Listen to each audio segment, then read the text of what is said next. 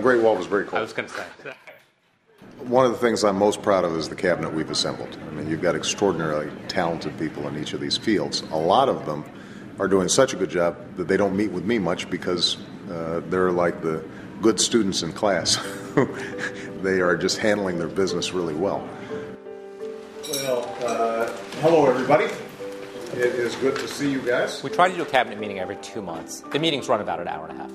What we'll do is talk to a lot of different folks within the White House, the policy folks, the Chief of Staff's office, the Communications office, and find out what are the important initiatives that we want to talk to the Cabinet about, and also talk to the Cabinet as well about the issues that they think are important to discuss with the President. So there's a series of internal meetings to discuss that, and we hammer out an agenda after that. Iraq, Afghanistan, the Asia trip, jobs. I think that there should probably be robust discussion of job creation. This is a huge kind of 6-7 weeks that's coming up, and a lot of the budget and obviously the war decision and a bunch of other things that are coming down the pike. So each president has the discretion to decide who's in this cabinet. There are the heads of the 15 executive departments who are always in the cabinet. These are the people who are in the line of succession after the president and vice president. And then there are a number of folks who have cabinet rank. In our administration, that would be the head of OMB, EPA, the chairman of the Council of Economic Advisors, the U.S. Trade Representative, and the ambassador to the United Nations.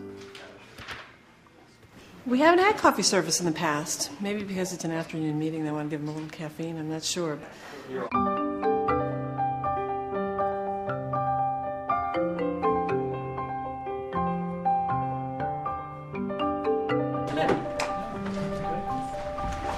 Post-its or something to label our oh, yeah, that's right. I got trying to figure out. Are they? Hey, they're the Post-its, right? There we go. Okay. I've worked for the president since he was in the U.S. Senate, so I'm very used to sitting behind him at meetings. But to now sit in a cabinet meeting in the historic cabinet room, you're just surrounded by the history of this institution. It's humbling.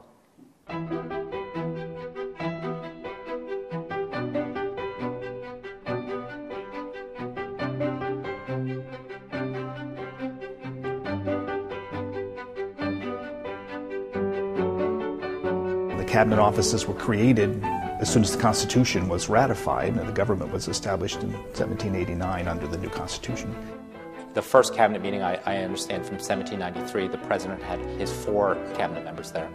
We now have 25 people around a table. Each of the cabinet members sit in a certain seat depending on when their department was created.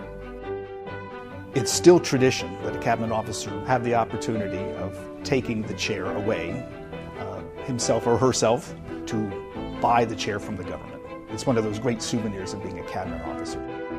The cabinet meeting is one of the few times that I'm aware of where the Secret Service allows the entire cabinet to be in one place at one time. As you know, during State of the Union addresses, we typically ask one member of the cabinet to sit out. These are closed sessions, and the president really welcomes frank, unvarnished advice from his advisors. I want to, number one, make sure that they know that they have my ear. The second thing is to reinforce a real strong sense of camaraderie that the cabinet members have built among themselves. What's going on? When I hug him, it means a lot more than sending him an email. There still is something to the human interaction that you only get from in-person meetings. Well, I don't think there's any substitute for the entire cabinet coming together. These cabinet meetings are an incredible way for everybody to communicate, for everyone to really understand what the issues are, and to help us all get on the same page so that we can advance the president's priorities. Today we're going to be focusing a lot on jobs because obviously with the economy is in such a hole, one of the things that we want to make sure of is that we leave no stone unturned when it comes to helping people get jobs. What we've typically done is bring the president at the end of the meeting. The cabinet meeting is an important symbol of government at work.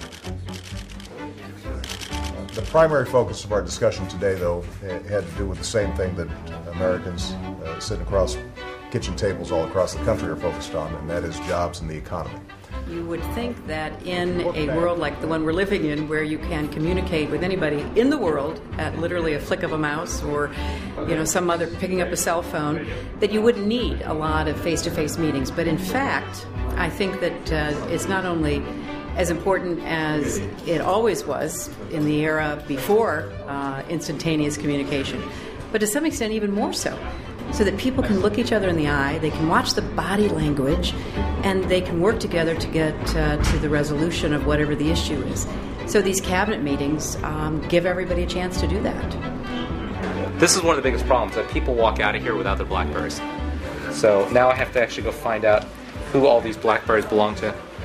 So, all right, so Chu has walked out without, Carol's walked out. You guys